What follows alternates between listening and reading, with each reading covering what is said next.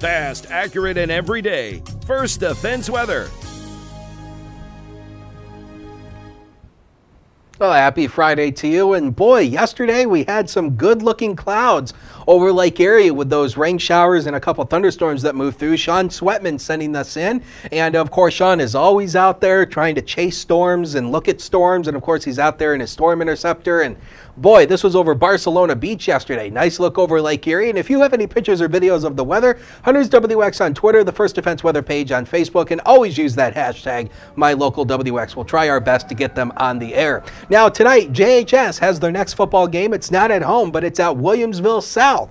And that's who they're taking on tonight. 67 at kickoff at 7 o'clock, down to around 64 by the fourth quarter. Partly to mostly sunny, going partly cloudy for the overnight hours. So it'll be a nice night for football. No rain, and it will be a seasonable chill as well. Wanted to mention as well that the Buffalo radar will be going down. Again, we mentioned this yesterday, but in case you missed it yesterday, on Monday, the National Weather Service in Buffalo is going to start doing work on the radar, and this is what they're going to be doing. They're going to be redoing the radar pedestal, and it's the third major part of the Service Life Extension Program, otherwise known as SLEEP, and the radar will be down for 2 weeks. So again, many people think that the radar pedestal's this thing right here. Well, this is actually called the tower, the thing that holds the radar.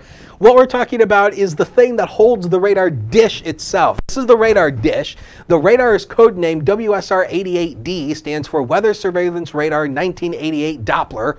That's a mouthful. But the pedestal is this thing right here that holds the radar dish, and it allows the radar dish to rotate and move up and down. And that's a very critical part of the radar, and they're going to be redoing that starting on Monday. So the radar will be down for 2 weeks, but don't worry, we've got other radars around that do provide coverage while the Buffalo radar is down for a well-needed little maintenance spa. So here we go with Future Scan, showing you a couple scattered showers through the early afternoon. They'll taper off with a late afternoon, leading to partly to mostly sunny skies. Tonight, partly to mostly cloudy, as we just told you. So it'll be another nice night. And a little bit chilly again. Some spots may dip into the upper 40s overnight. Then tomorrow, a looker of a day. Partly to mostly sunny and warmer temperatures. The temperatures return into the 70s tomorrow, so no more 60s. But notice on the last frame, a future scan here painting another line of showers moving in across the Niagara Peninsula. That's the next front that moves our way, and we'll see predominantly more showers later in the week tomorrow or on next week. 66 to 71 today. Early afternoon showers taper off, partly to mostly sunny,